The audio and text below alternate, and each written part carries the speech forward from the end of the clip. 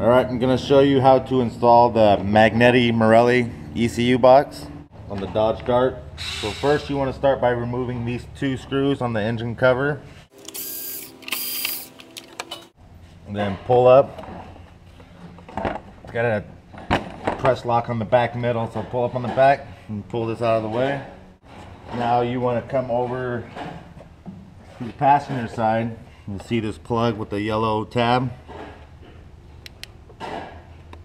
Pull up on that and press down to release that, as well as over on the driver's side where the boost reference is. This one right here, same thing.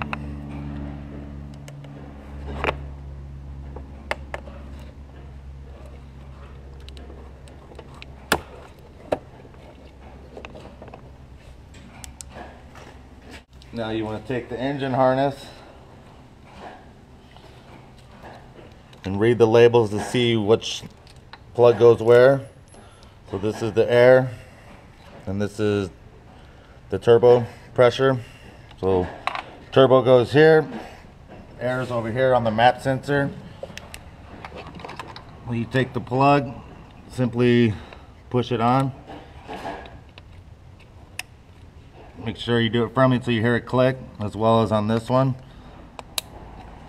Press the safety lock back in. And same thing on this side.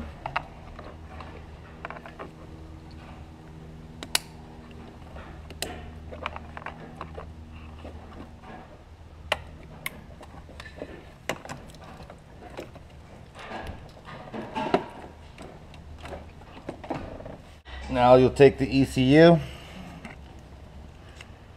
slide back on the purple plug, push in, lock, double-sided tape.